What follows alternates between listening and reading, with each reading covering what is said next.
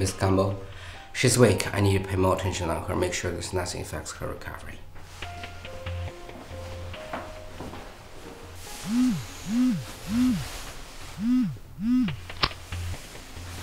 Is everything alright? Aaron, where are you? I'm scared. I'm with Vivian.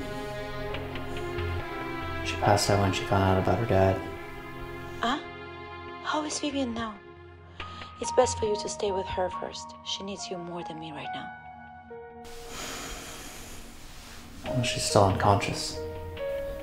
I don't really need to stay her. I'll be right over.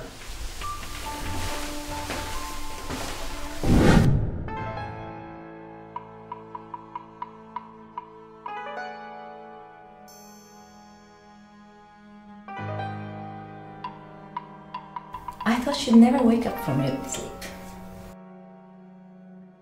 You know, Vivian, why don't you stop luring Aaron and divorce him right away? I can let you leave if you'll stop seeing him. Tiana, you're the one who left him. You're the one who gave up on him. He loves me now, and we're married. Who the hell do you think you are saying that? I'm the one who he loves the most.